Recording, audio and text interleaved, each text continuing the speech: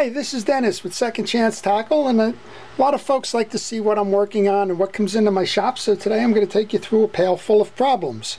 As many of you know, I do repair some fishing reels for fleets and charter boats, and in this case I got a bucket in the other day from a charter boat, and this one's a little bit unusual because the reels that came in actually were kind of purchased in lot. They weren't actually used on the boat that I repair the reels for, but they came from another boat that switched over to more modern reels, and there's a group of Penn Reels in here that I guess were sitting below deck in the and they took on a lot of water and they hadn't been maintained. They were sitting there, and eventually the captain of that boat just worked with the fellow who takes the boat that I work with, and basically gave him the reels. So I've been asked to tune them up, and we're going to go do that. So I'll show them to you. We'll talk a little bit about them, and for the most part I don't believe that they're broken.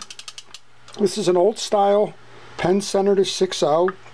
It's not the high-speed variety because it's got the black side plates on it.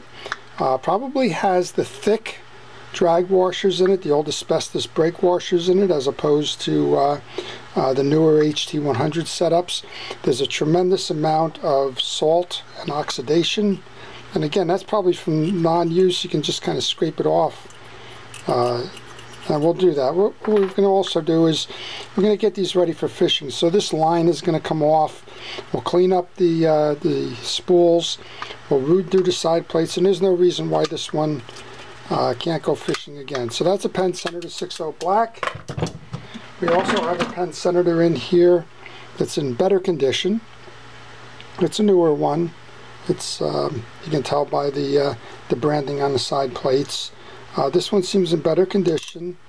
It has, it looks like it's been worked on at some point because the salt built up this is a little bit cleaner. Still has the old line on it. So we'll do the same thing with this reel that we did with that one.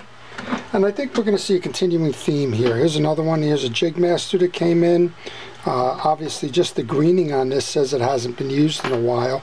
Kind of sat in a bilge probably and just collected a lot of salt water, and that led to the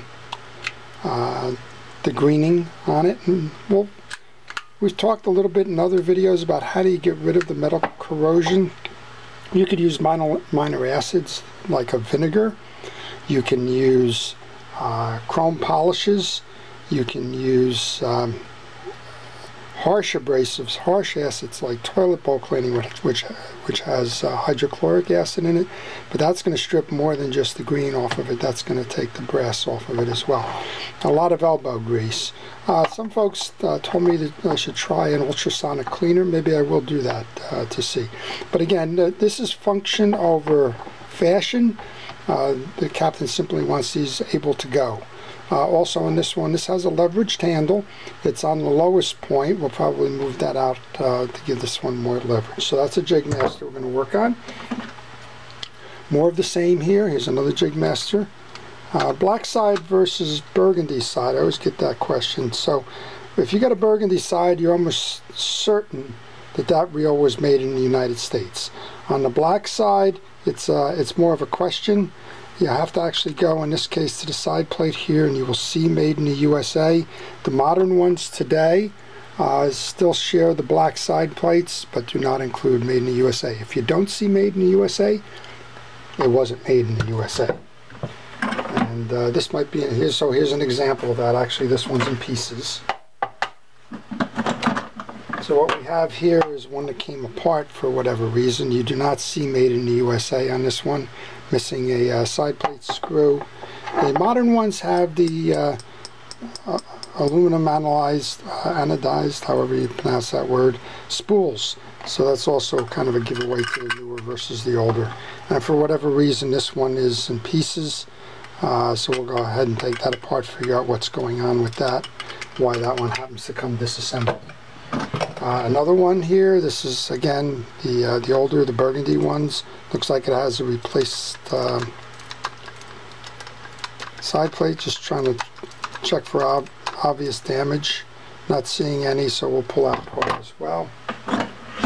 Here's another one that came off of that boat, and again, a leveraged leverage handles on the lowest. That's okay for the type of fishing they were doing. Most folks like the bigger circumference turn.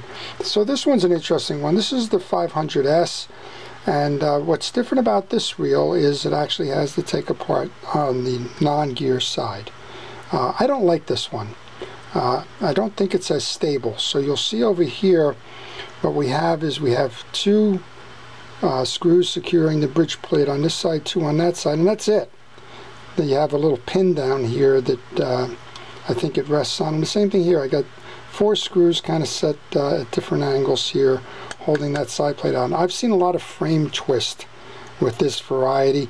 The other thing is it's not as common a reel, so if you break a side plate, generally you're out of luck with this one. So what you can do is you can take a conversion on this one, and you can move it over, get that out of there, and put a fixed plate on there, and go work with that one instead. Here's another one. Same story, so I must have bought a pair of them. Again, this is from the boat that was given to him. In this case, our leverage handle. This is a 6.0 leverage handle on a Jig Master. That's kind of interesting. You can tell that because the knob is bigger. Is kind of in the middle point of this one. So again, these are basically cleanups, restore, and get them out there fishing again. They're going to be part of a rental rod fleet, so they don't have to be pretty, but they do need to work. Here's a case where 3 screws are missing on the side plate. What happens with this, folks often wonder or comment that they're missing the side plate screws. Boat vibration is the #1 cause for these things shaking out. If you get on a 30-foot or so charter boat, or if you happen to own one, you need to make sure that you're tightening down these screws on a periodic basis. But then again, you need to make sure that you're having these reels serviced. From a service standpoint, I recommend heavy usage, that you do it every month.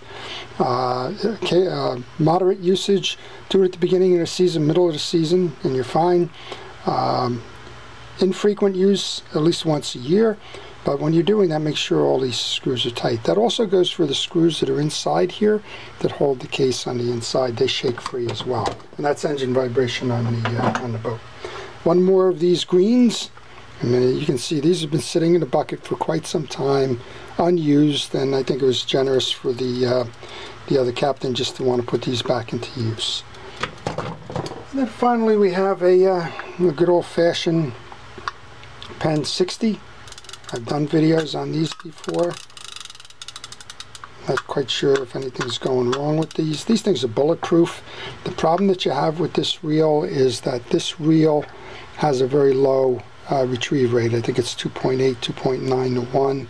So if you're trolling out there on a boat, or if you're drop fishing, man, you are cranking, and you can't run a lure. If you were casting a lure like a Hopkins or a lead head jig or something like that that requires a fast retrieve, you'll miss a lot of fish because you'll be cranking like crazy, but that line won't be coming in. One of the things to do if you do use a reel like that for jigging occasionally, make sure that you're spooled high with the line, because that way at least you're bringing in more line per turn than when you're way down here in the near the bottom of it, probably 25% spooled. So if you're going to use this reel for jigging, make sure you bring it up high.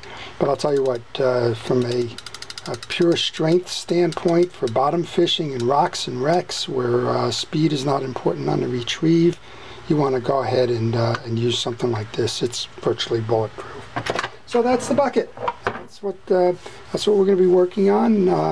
Now I've done videos on the Jig Masters, the 6.0s, and the Penn Long Beach series. So if you're looking to find how to repair those, go ahead and just search that within my videos, and you'll find a way to take these apart.